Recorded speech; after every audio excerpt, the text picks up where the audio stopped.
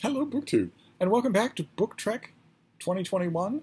This is a 5-month mission being led by our intrepid Captain Vin at Revenant Reads, in which a group of booktubers embark on exploring Star Trek fiction, month by month. Each month, a different franchise. So for August, we're doing Star Trek the Original Series, my own native Star Trek series, which has spawned hundreds and hundreds, if not thousands, of books. So there's an infinitude to choose from. I have a huge number of these things as ebooks, so I've been having a ball doing a huge amount of rereading, using as my sort of theme that I am not going to reread Star Trek novels. There are a handful of Star Trek novels, probably 40, that I've read many times, that I know them really well. I love the authors, I love the plots and whatnot. I'm not going to them. This is not going to be the greatest hits. Instead, I'm going to Star Trek novels that I maybe bolted once very quickly and forgot. Star Trek novels that maybe I didn't like, that I read and didn't like. I'm trying to revisit them. So that's what I'm doing throughout the month of August. That's what I'm going to continue to do throughout all of Book Trek 2021. I have only 2 Star Trek The Next Generation novels that I liked, and I love both of them. I'm gonna avoid both of them and just do the run-of-the-mill Next Generation novels, most of which I read, but Next Generation will be Terra Incognita for me. It was as close as we come to Terra Incognita. Then Deep Space Nine, I was heavily invested in Deep Space Nine right from the beginning, so I read all of the books attentively, so that'll be slightly better ground. And then my beloved Star Trek Voyager. I remember reading advanced, very preliminary notes about Star Trek Voyager, and one of those very preliminary notes about some sort of starship that is somehow stranded at a distant part of the galaxy, so that your immediate question, if you're a Star Trek fan, is, okay, what's the crew going to be like? And I remember reading one of the earliest released notes about the show was that it was going to feature an old Vulcan man. So a purebred Vulcan, not half human like Spock, and not young like Spock either, but a Vulcan who's 100, 120 years old, something like that. That immediately fascinated me. And I, as a result, read a great many Voyager novels very interestedly. And Star Trek Enterprise doesn't count as Terra Incognita not because I know the show really well, but because there were comparatively fewer novels, so it was much easier to cover the ground. Star Trek The Next Generation will be the real voyage of discovery for me here, not Star Trek Discovery.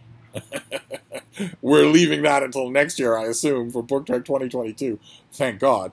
But I'm going to use the Next Generation portion next month of Book Trek 2021 to really grapple with Star Trek The Next Generation. I famously, I've said a million times on this channel, I don't like it. I think it's very boring and very preachy. And maybe there's a way for me to change the way I look at it that will open its riches to me. It clearly has those riches, right? It was Star Trek to a whole generation of people who love it passionately. I'm not willing to say, as a classic 20 million Frenchmen can't be wrong. I'm not willing to sit on my high horse and say they must all be wrong. It's entirely possible that I will learn a lot from Star Trek The Next Generation. But for August, I'm reading Star Trek the Original Series books that I didn't pay a whole lot of attention to the first time around. And one of the elements that we've talked about in terms of Star Trek the Original Series is that time becomes an active element. Our characters age. They get not only they go from being whipcord young men, youngish men, they become old people. In the course of canon adventures of Star Trek, they become old people. That had never happened before. That is absolutely fascinating. No one expected. The example I always bring up is Batman and Superman. No one ever expected that the Batman of the comic that you read in 1961 would be 25 years older than the Batman comic that you read in 1955. No one expected that. Batman doesn't age. That was typically the idea, right? Buck Rogers doesn't get any older. Flash Gordon doesn't get any older. Suddenly in Star Trek, thanks to the movie franchises, they do. Because you want to use the same actors. The fan favorites. The fans are driving this whole thing, and they want their cast back. Not just their crew back. And as a result, the experiment that was the J.J. Abrams Kelvin universe, where you do actually recast all of the characters, was decades in the future. Instead, in Star Trek the Motion Picture, what we got was a noticeably older central cast. And that noticeably older part just kept going. Until finally it became somewhat unrealistic. Right? By the last traditional Star Trek movie, Star Trek The Undiscovered Country, by that point, it was slightly unrealistic. I mean, it become unrealistic to have these characters be action adventure heroes, which is a large part of what Star Trek was, especially the character of Captain Kirk. To the extent where the bridge movie between Star Trek: The Undiscovered Country and the Star Trek: The Next Generation movies, the bridge movie Star Trek Generations, features Jean-Luc Picard in command of the Enterprise rescuing Captain Kirk, a Captain Kirk well past retirement age, from a temporal nexus, bringing him back into reality so that the two of them can fight the supervillain. And when I was in a packed theater when that movie was showing, and when we get to the moment where Kirk and Picard confront the villain, Soren, it's at that moment that you realize that the writer and director, and probably Bill Shatner himself, intend Kirk to be duking it out with the villain. They intend him to be leaping and jumping across canyons and down catwalks and taking punches and giving them. And the first moment that realization became obvious in the audience where I watched the movie, the whole place filled with laughter. I didn't laugh, but the whole place filled with laughter. And it wasn't intended. Star Trek people are generally wonderful, but that was a pretty cruel moment for me to sit through. And it was a perfect sign that it wasn't any more believable. That Jim Kirk, two-fisted, Captain Cochrane, Jim Kirk, was no longer really believable. And then, of course, in Star Trek Generations, that Kirk dies. And it was kind of a way, the only real way of saying goodbye to that kind of expectation. That our original cast could still show up, but they would be senior citizens. They wouldn't be karate chopping people anymore. And the fact that you could get that kind of transition is naturally chum in the water to writers. Writers are now, especially Star Trek fans, are going to want to know stories from that transition. That transition is, I think, at least as interesting as the actual plots of Star Trek VI or Star Trek Generations. We love these characters. Watching what happens to them as they shift away from ever being that iconic crew anymore is fascinating in its own right.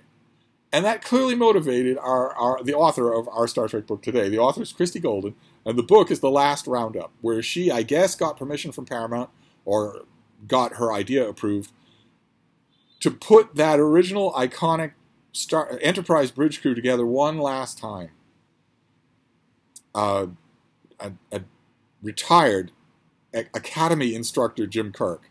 So well past the time of Camp Kittimer, well past Star Trek VI, but before Star Trek Generations.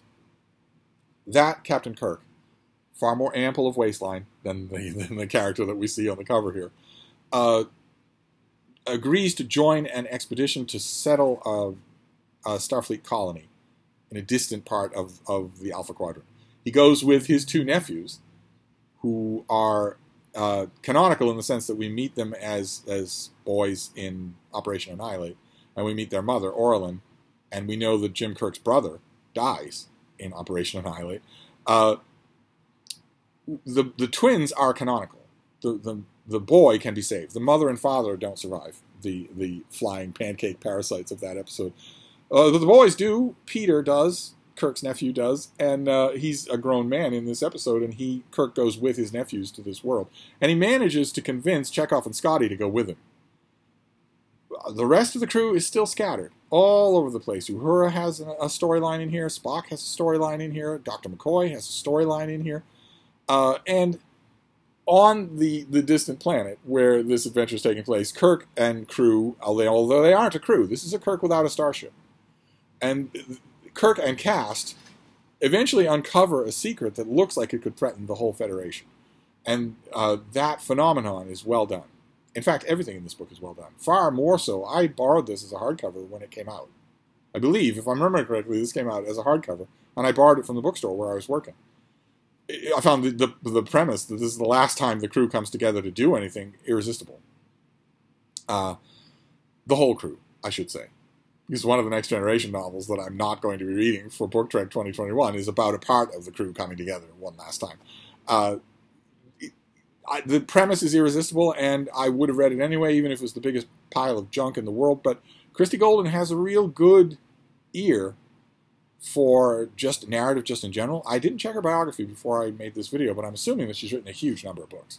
You don't get this good at the quotidia of scene shifting and characters sounding different from each other and keeping the action moving, unless you've done it a lot of times.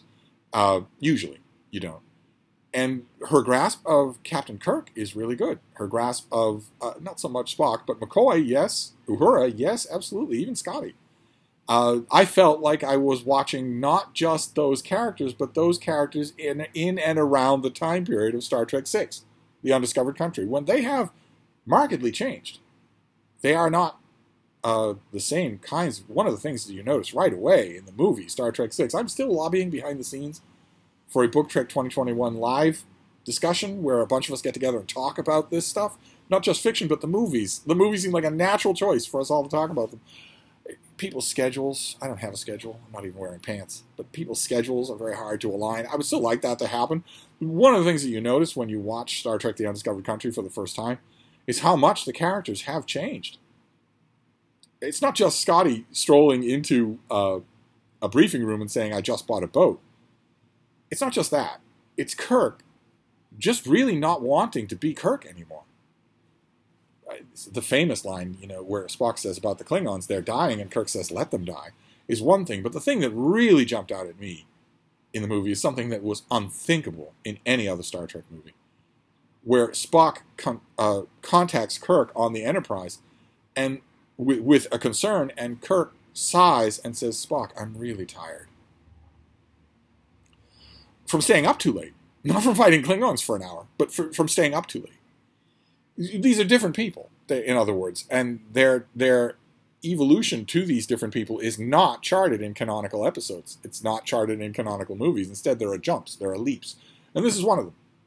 This book, I think, is clearly meant to show us, at least Jim Kirk, between Star Trek The Undiscovered Country and Star Trek Generations. So this is a sort of a last look at these characters together before you get Star Trek Generations, which gives us a kind of Kirk, a kind of Chekhov, a kind of Scotty, and then another great big leap to the first episode of Star Trek The Next Generation, which gives us a Dr. McCoy, who's 131 years old. It's an era, a lost era. There's a whole string of Star Trek novels that don't fit with what we're doing in in Book Trek 2021 is dealing with franchises.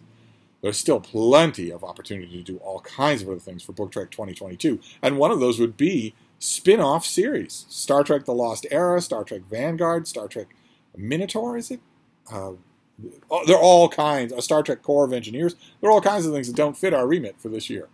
This book is clearly meant to sort of squeeze in an adventure between those two movies that reads like it would work with the characters in those two movies.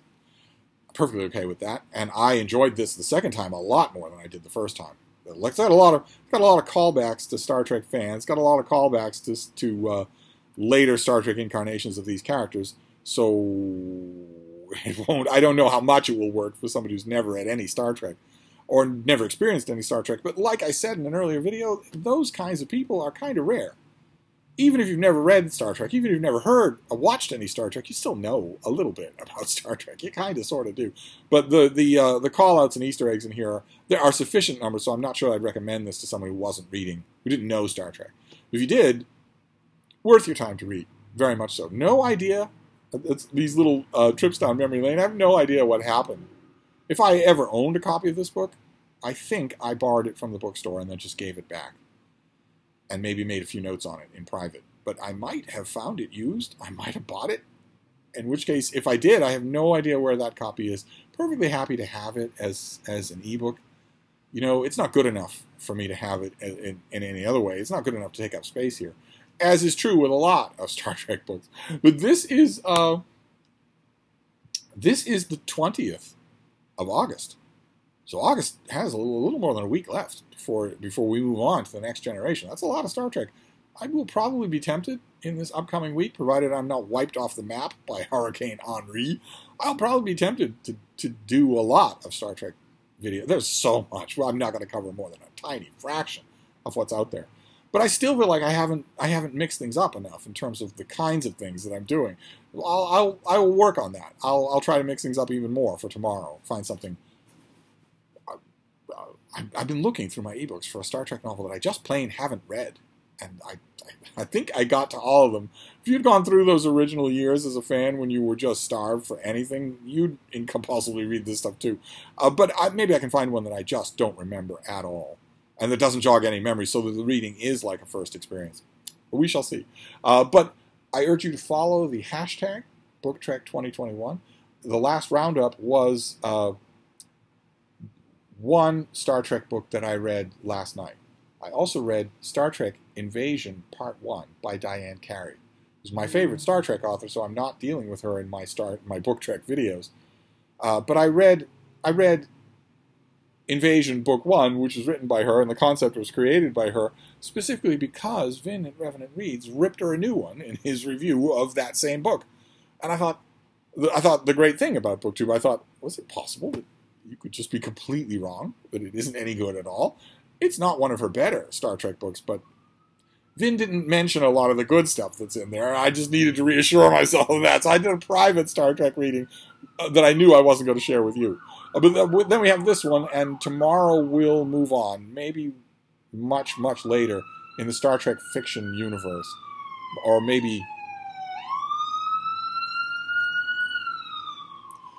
I don't want to scream. That's all. I don't want. I'm perfectly willing to ignore a lot, but I don't want to scream.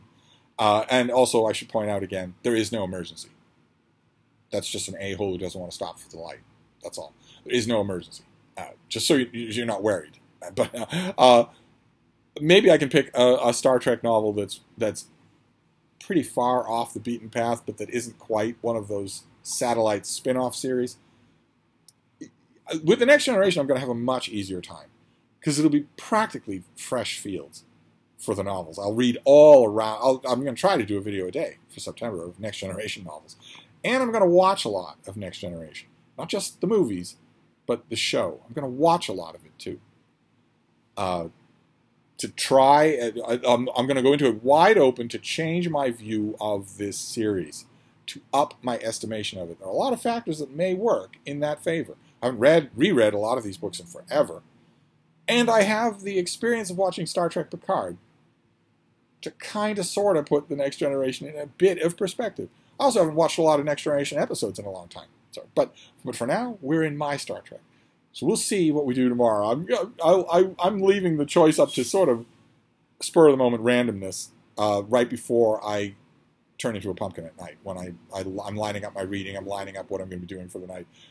I've sort of been picking at random. I think I'm going to try to, for this last week and change for August, I'm going to try to do some really interesting discussion topics for Star Trek. There you go. And I will also continue to work behind the scenes to get my co-hosts to maybe set aside time for a Zoom chat. Wouldn't that be great? A Zoom chat would be great. I'm not going to shoot for the moon here with a live stream. That would be awesome if you could ask questions about Star Trek. But a Zoom chat would still be great. I'll keep trying. Not everyone can do this all day long, right? So I'll keep trying, though. In the meantime, I'm going to wrap this up. The last roundup is pretty much a recommend, and we'll see what we encounter tomorrow. Thank you, BookTube.